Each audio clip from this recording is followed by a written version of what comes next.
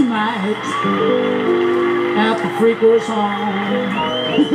Yeah, and you know that you're invited, one and all.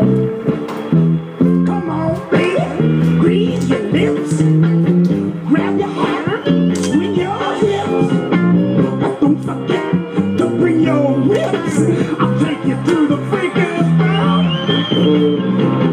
Blow your whistle, bang your gong, roll up something, take along. I'm feeling so good that it must be wrong. I'm freaking at the freaker's home. All the bags and dykes, the boogieing together. Leather freaks dressed in all kind of leather. The greatest of the sadists and the masochists to the tree.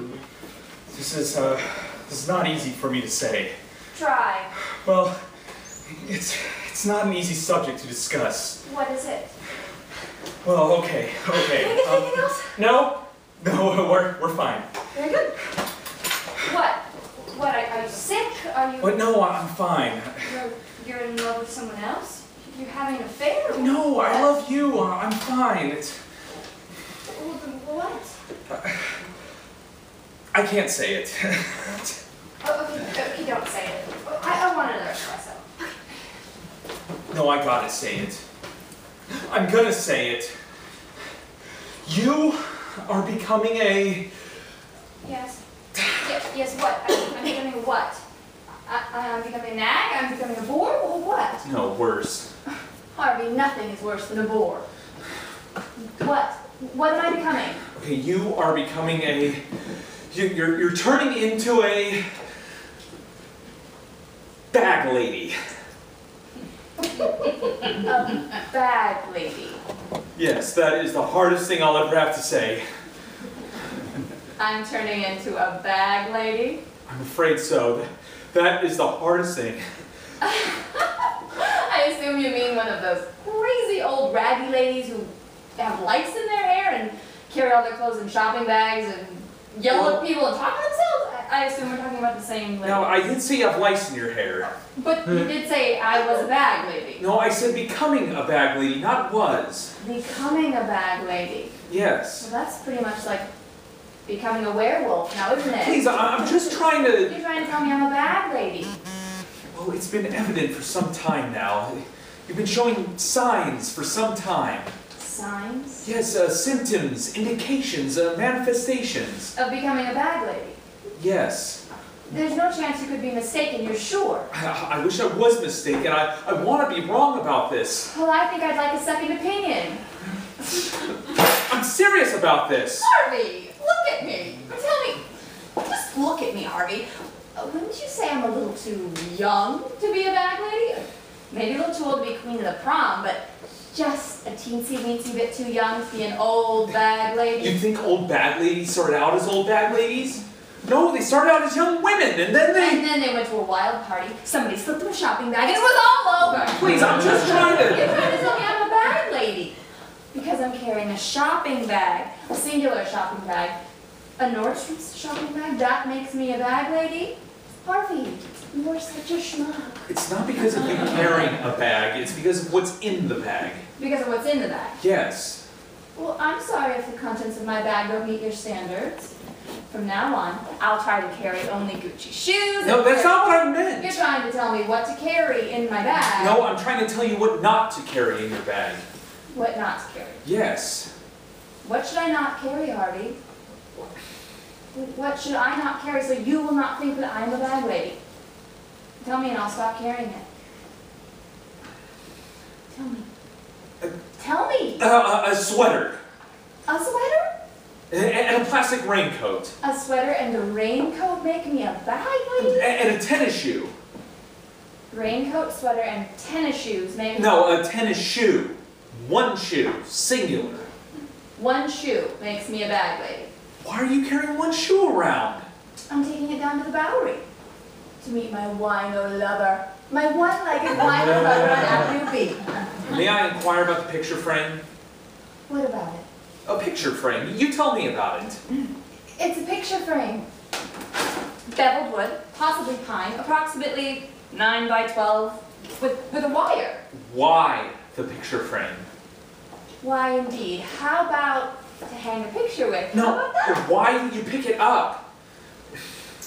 From out of the garbage can. That's Not why. out of the garbage can. It was next to the can, leaning against the can, not touching the garbage. Okay, why do you pick it up from next to the garbage can? Well, how can I put a picture in it if I don't pick it up? Why didn't you just buy a frame? Well, why buy a frame when this is a perfectly good frame? That somebody threw away. Yes, that someone threw away. And the couch cushion? It's a perfectly good couch cushion. I can use it on my desk here. So you just took it. When it's covered in a blue floral, it'll just be so cute. And the magazines? Oh, the magazines! Why are you attacking me like this? What's really bothering you? This is what's really bothering me. I mean, what could bother a man more than seeing his wife collecting picture frames and tennis shoes and... Well, don't forget the grapes while you're at it. You have grapes in there? I have everything in here. I'm a bag lady, aren't I? You are a bag lady. You say you have grapes and picture frames and tennis shoes, and they're like, it's perfectly normal. It's not normal. You are a bag lady. The grapes make me a bag lady? The grapes and the picture frames and the tennis shoes. Stop harping on the tennis shoe. If the tennis shoe offends you, I'll get rid of it. Here. All right. And the rest of the stuff? You want me to throw it all away? I will. I can just leave the bag right here and walk away. I just want you to... Except for the picture frame. See, this is what I'm talking about. We can leave the rest right here. Sylvia, do you not see what is happening to you? What is happening to me is you. You're attacking me. No, I'm trying to reach you. I'm trying to help you understand what it is you're doing. I'm not doing anything. I found a nice little picture frame and you printed it. Look, if we know there's a problem, we can stop it now. We can nip it in the bud. I don't see what needs nipping. What? What am I doing? Look, will you do me a favor? Just one favor. What is it? Will you open your purse? Why? Just as a favor to me, just as a whim. Why should I cater to your whims? Will you open your purse? You think there's another tennis shoe in here? Will you open your purse? No. Will you open your purse? No! Will you allow me to do it? Well, no. A woman's purse is a personal thing. I'm opening this purse. You will not find another tennis shoe in there.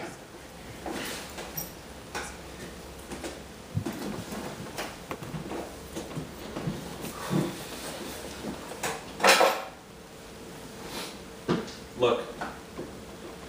Look. Please, look in this purse. What do you see? What? Speak up. I want to hear you say it.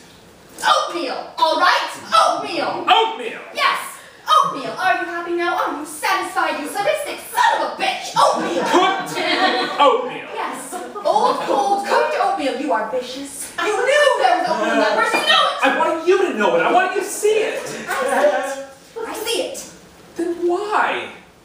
Why is your purse filled to the brim with cold, cooked, wet oatmeal? I see it's filled with oatmeal. Why?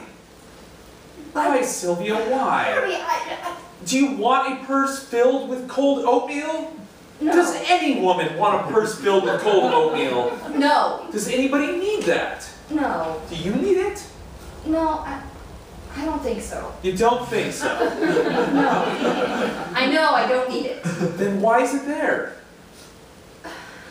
It's there because you put it there. I'm so embarrassed.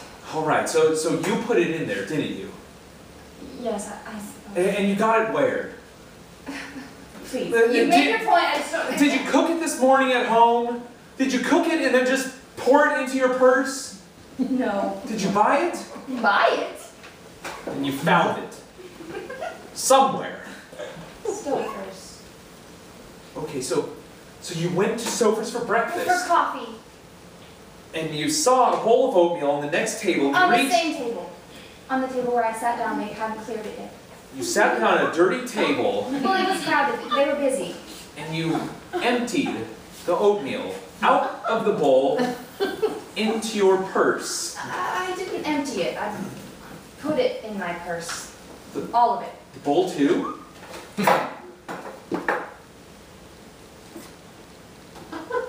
Sylvia, what does this make you? The oatmeal? The oatmeal and the hubcaps and the ketchup bottles and the chicken bones. Chicken bones, Sylvia. I mean, you're an intelligent woman. What does this make you? A bag lady. I don't want to turn into a bag lady, Harvey. I don't want to push a supermarket cart down the street yelling at people and talking to myself. I don't want to sleep in a doorway. You'll never sleep in a doorway. This is how it starts. The oatmeal and the shopping bags and then yelling at people on the street and talking to myself and rummaging through garbage cans and begging for money and not bathing and weaving that stuff into my hair and growing a mustache and drinking wine and sleeping in doorways and getting arrested. Oh my God, Harvey! Don't get hysterical. If I start doing that crazy stuff into my hair, oh, you've got to stop me. Slap me. I can't slap you. You've got to. You must try do it now. Sylvia, I can't just slap Slap me you. and I'll leave that whole bag right where it is. I'll bring me to my senses. We can go home. Sylvia, I can't slap you. You've got to be forceful, Harvey. They have no homes. They prowl the streets. They don't get their hair done. They don't have to bathe. They don't have to shave their legs. They don't worry about it. No cooking to do. No house to clean. No man to consider. They scream out, "Hey, Buster! Watch your fingers, son of a bitch! Watch you, rotten creep! Fuck you, Pop is self-righteous! Kiss me!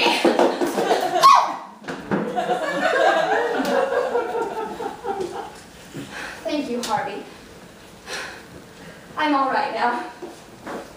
I'm gonna leave that bag right where it is. We can go home now. I just want you to... I'm grateful. You saved me. I'm so lucky to have you, Harvey. I think I'll take this sandwich home for later. Sylvia! That's all right. I don't need it. Oh, Harvey. Wait a minute. What if they see we're leaving the bag? What if the waitress sees and says, "Hey, lady, you're forgetting your bag"? Oh, I would die of embarrassment, Harvey.